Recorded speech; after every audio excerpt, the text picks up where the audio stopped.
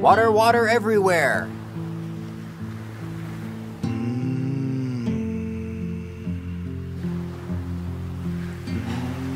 But not a drop to drink? Fresh drinking water. It's quickly becoming a scarce commodity. Yet 70% of the Earth's surface is water. So what's the problem?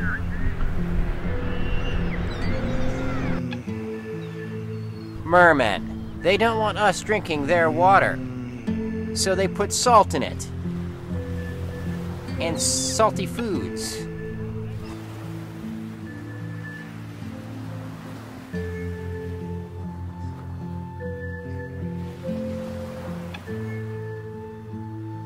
So if we ever want to drink ocean water, we only have two options. Number one, a full-scale military invasion of the undersea kingdom of the mermen and merwomen, complete with a regime change and an installation of a puppet government with democratic values. Total occupying power for at least 3 years, and repossession of all of our vast ocean land, water. Our vast ocean waterland. Or, and this isn't as exciting, water desalination technology.